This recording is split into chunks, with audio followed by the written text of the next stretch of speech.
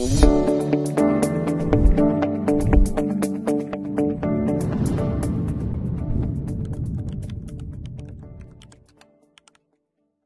today's session at Medical Sciences, we want to discuss about secondary hemostasis.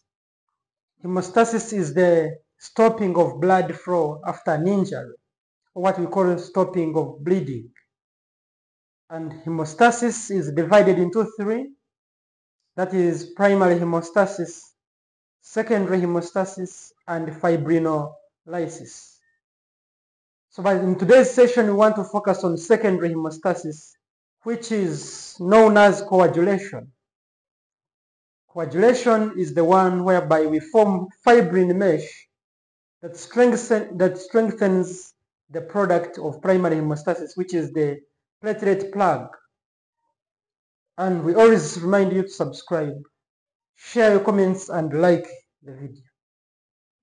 So secondary hemostasis, which we are calling coagulation cascade, we can even call it coagulation, is a cascade of events. So it is coagulation cascade. So we are going to see cascade of events whereby factors which are produced in inactive form, or we can call them zymogens, are activated. And among the factors we shall see factor 1, which is known as fibrinogen. We shall see factor 2, which is known as prothrombin. Then we have factor 3, which is tissue factor thromboplastin. Tissue factor thromboplastin. Then we have calcium as factor 4. Factor 4 is calcium. Then we have factor 5, which is labile factor. This is labile factor. Then factor 7 is a stable factor. It's known as a stable factor. Then this is antihemophilic. Antihemophilic is factor 8 is known as antihemophilic factor. Then factor 9 is known as Christmas. Why? Because it was first discovered in a man called Christmas. Then we have another factor called Stewart-Prower.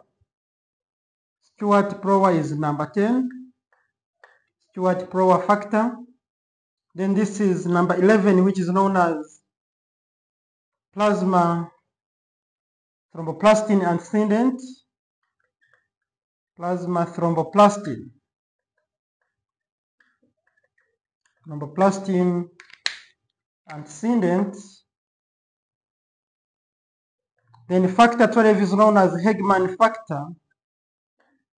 Then this one, 13, is fibrin stabilizing factor. Or you can call it fibrinase. You can call it fibrinase. And factor 12, which is Hegman, you can call it contact factor, because it is triggered by contact surface. Then the last one is high molecular weight kininogen and prekallikrein.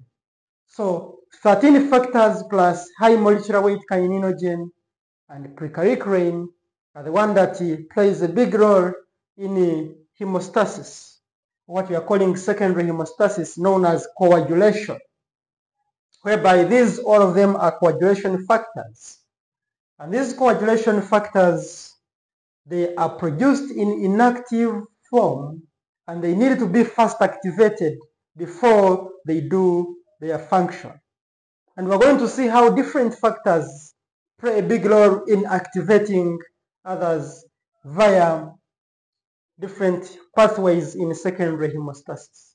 But before we go ahead, I will tell you that factor 2, factor 7, factor 8, 9, and 10 are vitamin K dependent. Factor 2, 7, 9, we have factor 2, factor 7, factor 8, 9, and 10 being vitamin K dependent factors. So when someone has a deficiency of vitamin K, we see them not being produced, and they can affect clotting of blood. So these are introduction to the coagulation factors which are produced in inactive form. Now what we want to talk about is different pathways under coagulation. And coagulation occurs in two ways, that is intrinsic and extrinsic. We have intrinsic pathway and extrinsic.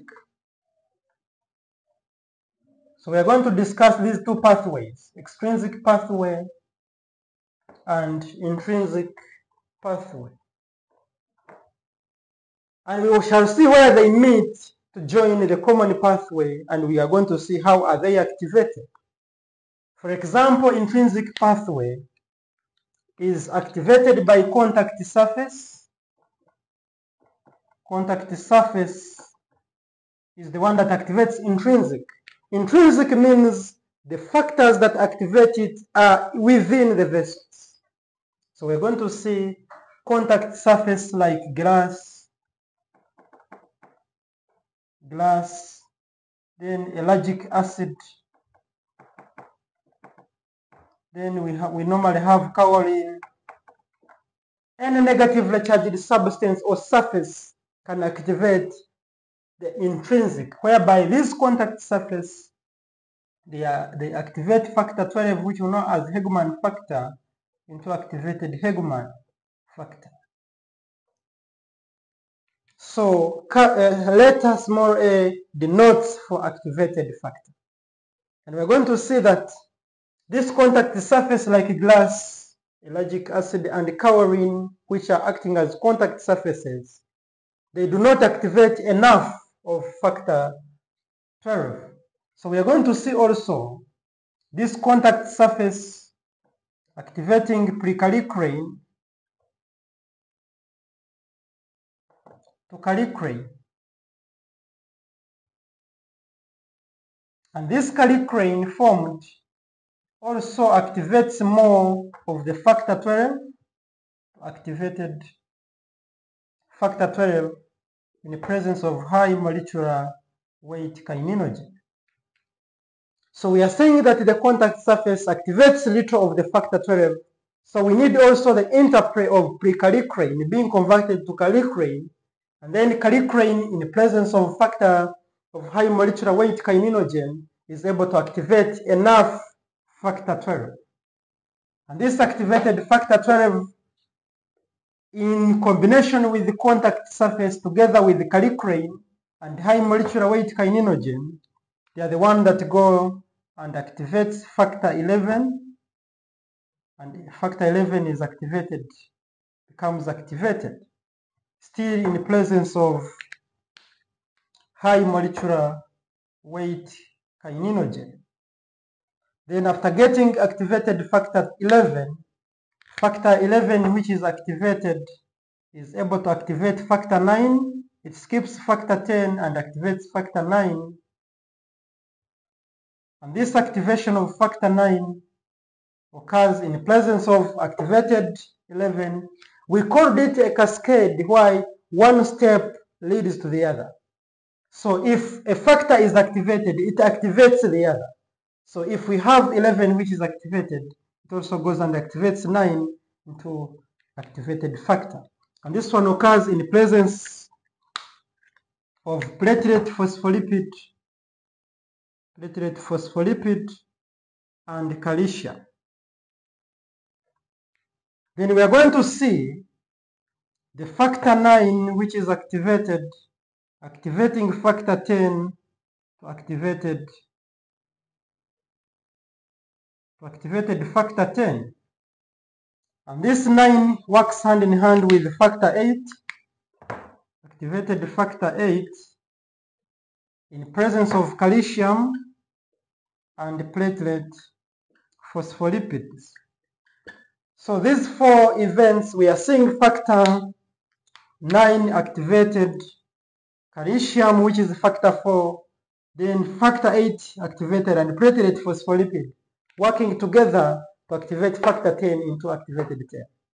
And this is the first step in coagulation, because the first step in coagulation is activation of factor 10. The second step is conversion of prothrombin to thrombin, and step 3 is conversion of fibrinogen to fibrin. So we are seeing as the first step, which is conversion of factor 10 to activated factor 10 by the interpro of 11, 12, 11, and 9 in the presence of also factor 8, activating factor 10, which is the meeting point, or what we call the trigger of the common pathway. And we are going to see that activated factor 10 is the one that comes and activates factor 2, which is prothrombin. You're going to see it activating prothrombin to thrombin. This is factor 2, and this is activated factor 2. In the presence of factor 10, then together with factor 5, then plus calcium and platelet phospholipids. They are the one that activates prothrombin to thrombin, whereby prothrombin is factor 2. So this is this was step number 1, step number 2, which is conversion of prothrombin to thrombin in the presence of activated factor 10, factor 5, calcium, and platelet phospholipid. And whenever we have activated factor 10, prothrombin, which is factor 2, this prothrombin is able also to initiate the conversion of fibrinogen, whereby fibrinogen, which is factor 1, is also activated or cleaved to fibrin. And this fibrin is unstable mesh. It is unstable. So what activates fibrinogen to fibrin or converts, which is step number 3, because we are seeing in this coagulation, step number 3 is conversion of fibrinogen to fibrin, which is a clot. But this clot, which is first formed, is unstable. It cannot stabilize the cells at the injured site. So we need to stabilize this fibrinogen, whereby we need the fibrin stabilizing factor to stabilize this fibrin. So here we form fibrin, which is a stable mesh. And what stabilizes the fibrin is factor 13. We shall see factor 13 being activated to factor 13 activated. And what activates factor 13 is thrombin. So thrombin does 2 roles. Thrombin activates the conversion of fibrinogen to fibrin. At the same time, it activates factor 13, activated factor 13. And the role of factor 13 is the one that stabilizes the fibrin and stable fibrin mesh into a stable fibrin mesh. So we are going to see that at the end, at the long run, we are producing a network of mesh, and this mesh is the one that stabilizes the platelet plug at the injured site, stopping blood from clotting. So this is what we know as intrinsic pathway. And in this intrinsic pathway, we have seen it in 3 steps, whereby step number 1 is activation of factor 10. Whereby activation of factor 10, we have seen starting from the contact surface, factor 12, then 11, then 9, and then 9 activating 10 in presence of calcium, then factor 8 and platelet phospholipid. Then the second step was conversion of prothrombin to thrombin in the presence of activated factor 10, factor 5, calcium, and platelet phospholipid. And then we have seen step number 3, which is the conversion of fibrinogen to fibrin. And this conversion of fibrinogen to fibrin, which is factor 1, is activated by thrombin. And then this unstable fibrin mesh formed is stabilized by activation of factor 13, which is a fibrin stabilizing factor, in presence of thrombin to form activated form, which stabilizes fibrin to fibrin mesh, which is stable and can stop blood from clotting. And we shall see at the long run that the intrinsic pathway, so we are seeing this is the intrinsic, then this one is the common pathway. This is the common pathway, and we call it common pathway because both intrinsic and extrinsic meet at factor 10. So when I couple this together with the common pathway, I form what we call intrinsic, and this intrinsic pathway is measured by a test known as activated partial thrombin time, what we call APTT. So lastly, after knowing how intrinsic factor occurs, we can now talk about extrinsic pathway. And extrinsic is very nice because it has one step, and what triggers intrinsic is injury to the blood vessels. Whenever there is injury to the blood vessels, or maybe what we can call trauma, so any damage to the blood vessels or to the endothelium of the blood vessels. So whenever there is an injury or damage, we see these blood vessels, the endothelium, releasing what we call tissue factor. They release tissue factor, and this tissue factor is known as factor 3. We call it tissue factor thromboplastin, and this tissue factor is the one that activates the stable factor, which is factor 7, to activated factor 7.